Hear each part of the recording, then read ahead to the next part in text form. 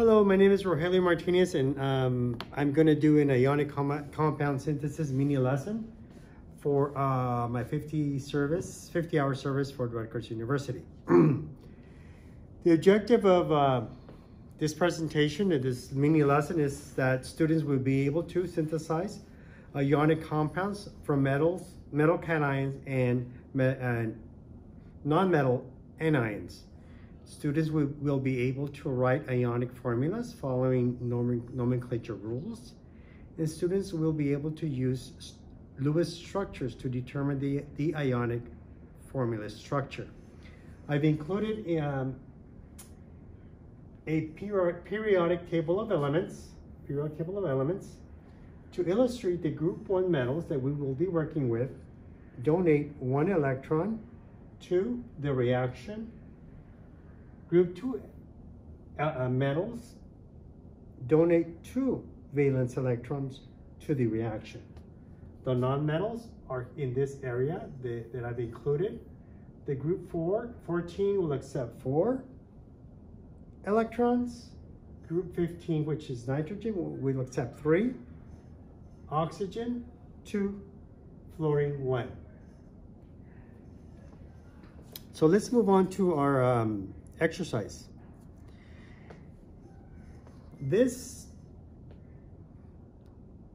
worksheet is normally provided to ESL students.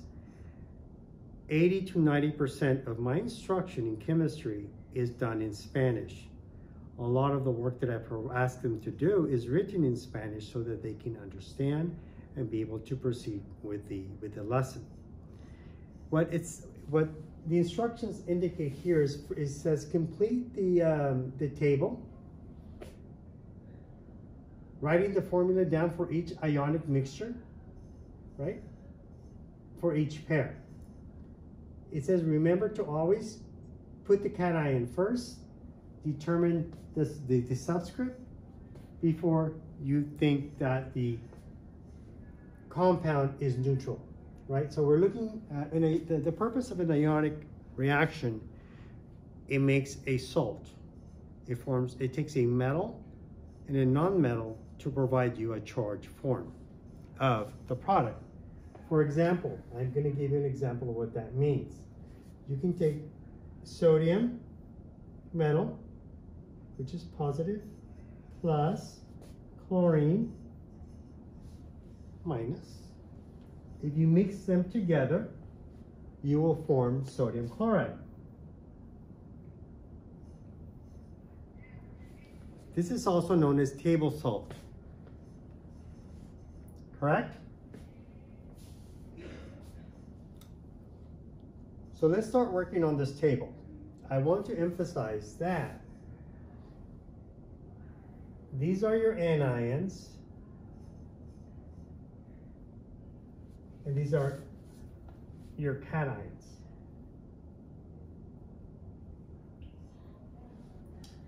The charge above each metal or compound indicates the number of electrons that particular, either like an ammonium or the metal, is going to donate to the anion.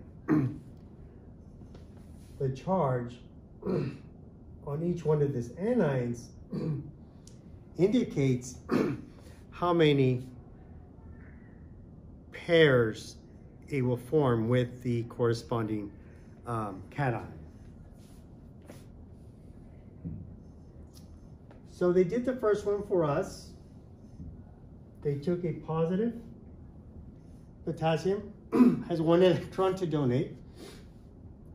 Chlorine has 1 electron to accept, and it forms a neutral compound. When it mixes, when a metal and a non-metal mix in a 1-to-1 ratio, the subscripts are not written down as a convention. Let's say, for example, we're going to do it on columns so that we can follow the trend.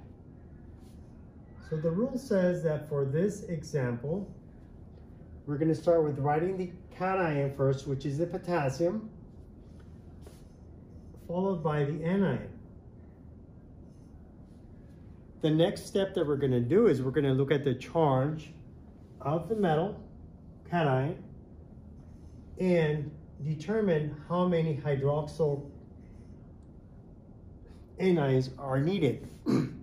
Okay, so hydroxyl is a very funny compound. The hydroxyl group is a covalent molecule. In this case, it's being used as a covalent molecule to react with potassium to make an ionic complex. So what part of the molecule should form the potassium salt? Should it be the hydrogen or should it be the oxygen? Because oxygen is the more electronegative of both, it bears the negative charge. So the potassium is going to form at that end in a 1-to-1 mixture to provide a neutral compound. So that is correct as it is.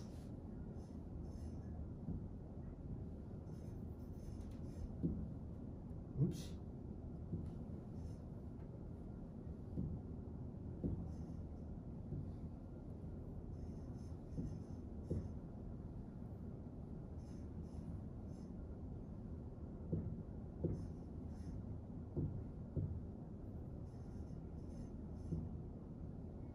Ah, it didn't go away.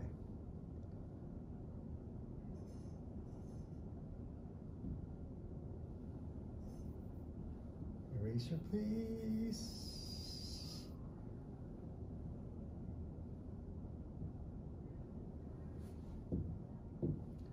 All right, let's try combining the potassium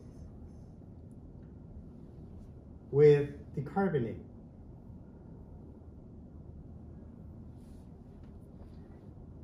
The carbonate is an interesting compound because the carbonate looks like this. And you ask yourself, how many potassium ions or cations will you need to make a neutral compound? Well, you can see that here's a negative charge. You put one potassium there, one potassium here. So you're going to need 2 potassiums for every carbonate. Now, let's try it and see what happens when you use a phosphate group.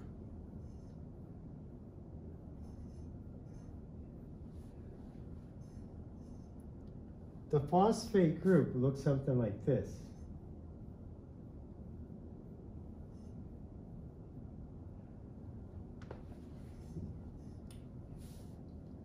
And it will form a cation at each negative charge. So it's going to take 3 potassiums to neutralize this phosphate group to form a neutral compound.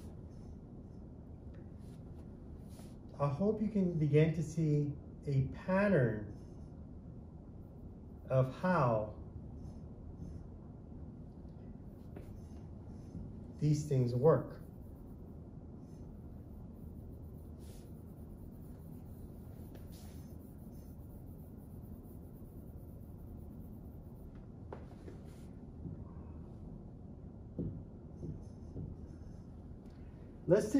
I'm going to leave you with this column for classwork so we can practice. Let's try looking at a cation with a +2 charge. This means that it has +2 pluses. It has 2 valence electrons that it's going to donate to the reaction to provide a neutral complex. And let's see what happens as we mix them with the chlorine hydroxyl carbonate and the phosphate. Now, the rule says first draw the magnesium, then we will write our ion or anion, and then we need to figure out how many chlorines are going to be required in this mixture to provide a neutral compound. So chlorine has a negative charge of 1. What the? Okay, negative charge of 1. Magnesium donates 2. So you're going to need 2 chlorines to form a neutral complex.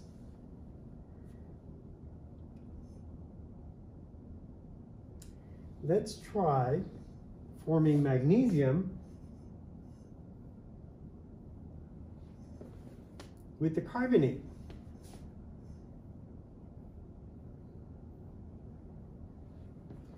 Notice that magnesium has notice that magnesium will donate 2 electrons to the reaction mixture. And the carbonate also has a -2. That means that if you take 1 carbonate, 1 mole of carbonate with 1 mole of the magnesium, it's going to form a 1-to-1 ratio to form the ionic compound. And so it is written as this. There's a mistake.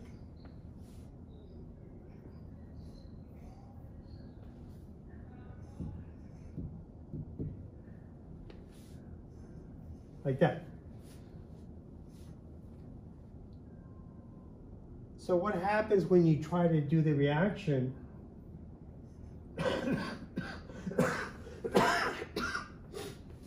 Excuse me.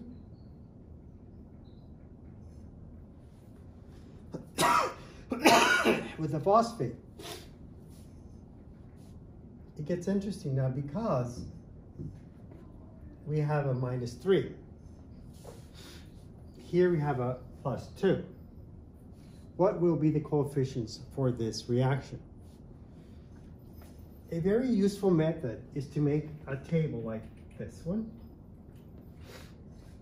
and say, for example, how many ions will magnesium provide?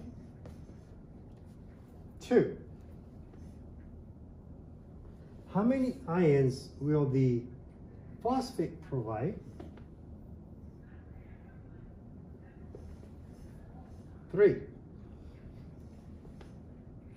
Now you just do a crisscross. So it's going to be magnesium 3, phosphate 2. Every time you find yourself with a reaction, ionic reaction mixture that you're not going to have a 1:1 complex, you must use this method to arrive at the adequate, correct ionic formula.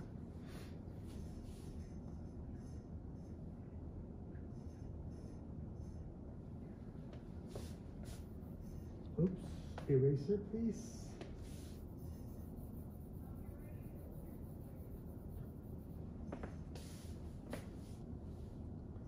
Now let's look at the iron. This is iron.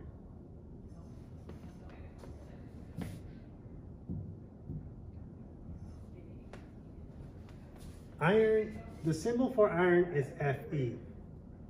Iron exists as a +2 or a +3.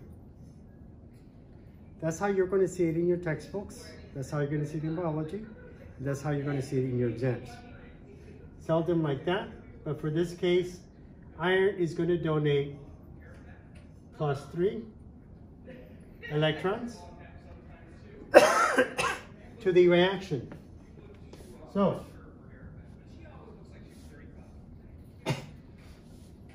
let's do the first one. Iron is a cation. Chlorine is the anion. To complete the process, we ask, how many chlorines are going to be required to neutralize or take up 3 positive charges, 3 valence electrons from iron, right? So it'll be iron 1, chlorine 3. That is pretty straightforward. I'm gonna let you try this one. I'm gonna explore a different one. What happens when iron reacts with dicarbonate?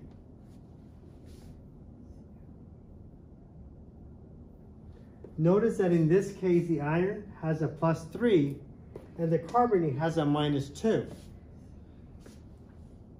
And that cannot be a 1-to-1 molar ratio to form a complex, right? So we ask ourselves again, we have iron. What is the charge on iron? How many valence electrons will be donated? 3. What is the anion? The anion is a carbonate. How many valence electrons will the carbonate accept? -2, right? To arrive at the correct formula structure, we just do crisscross. Will be iron 2, carbonate 3. I'm going to leave these empty boxes for you to try as class exercise so that we can see. We can try to explore how you can do these reactions. How do you write a formula? And then I'm going to be walking around each one of these stations. This 1, 2, 3, 4, 5, 6, 7 stations. Stopping by to see how you're doing, to monitor your progress, answer any questions you may have. And then we can wrap up the exercise. Don't forget to put your name, the date, the period, and the class on the top of your sheet before you turn it in. This concludes my presentations on ionic compounds.